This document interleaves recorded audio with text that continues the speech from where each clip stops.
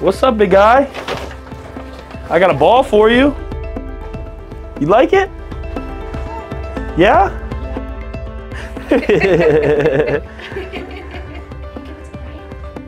Let me see.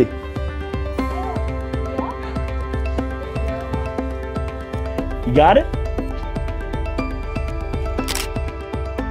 My little sister Ella had brain cancer, and you know, we kind of, you don't get to see it firsthand unless it's, you know, somebody you're really close with, and you know, just seeing the toll that it puts on not only her but the whole family, and you know, just being able to come in and just, like I said, just try to make somebody's day a little bit better that day. I think it means a lot to not only them but their families. So. I know. Oh, yeah. Uh-oh. Oh. Good job. I know. I thought I had a chance there for a minute. This visit today was for Pediatric Cancer Awareness Month.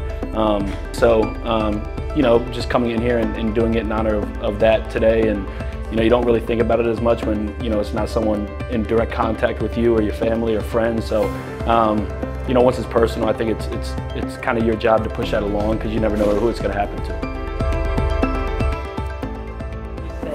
These visits are so great to see the kids smiling. Yeah, yeah. All right, buddy. I'll see you soon, okay? Nice to meet you.